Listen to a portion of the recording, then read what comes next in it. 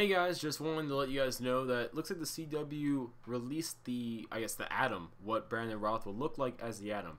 Now me personally, I'm going to make sure you guys see what the comic book version of the Atom also looks like in this video, so the image should change.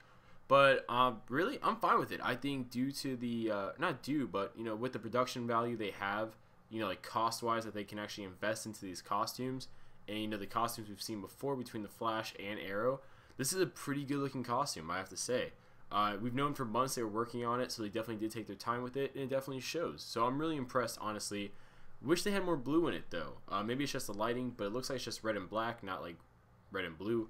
But anyways, I'm really excited to see it actually in action and see him shrinking. So comment below what your guys' thoughts, and I'll see you guys later.